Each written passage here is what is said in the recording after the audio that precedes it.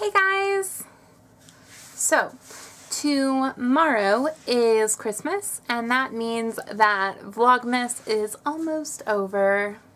It's Vlogmas, we're vlogging every day till Christmas. Aww.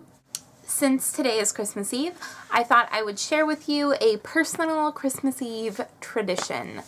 I started this tradition my freshman year of college.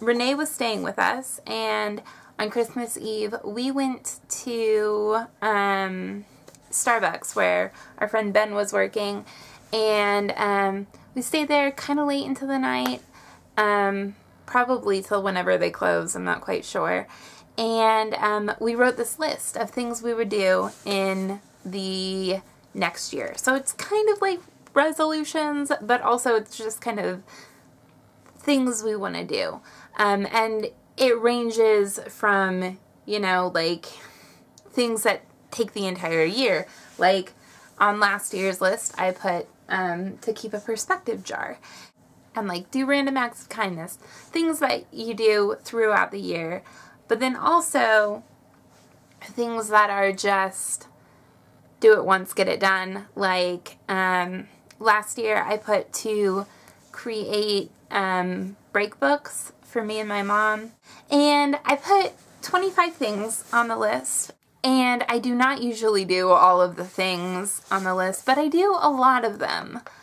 Sometimes I do a lot of them through like creative solutions, but I do usually do a lot of them, and I think it's just good. It's nice to kind of come up with things that you want to do, especially sometimes you'll have an idea. Like on this year's list I put to do 7 days of costumes the week of Halloween for my Play Pretend fashion blog, which is something that I thought up, but like it's quite possible that when Halloween comes around I would have forgotten about it, but now it's on my list.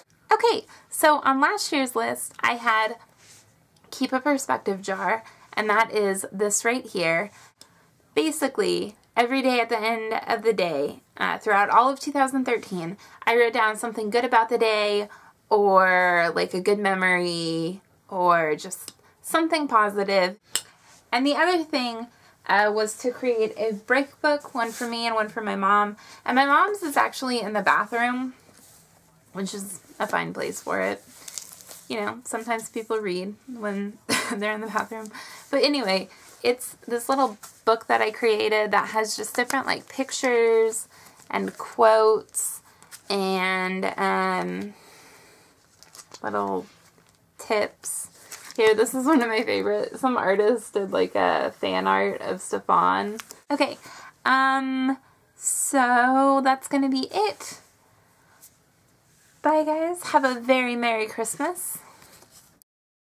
A personal Christmas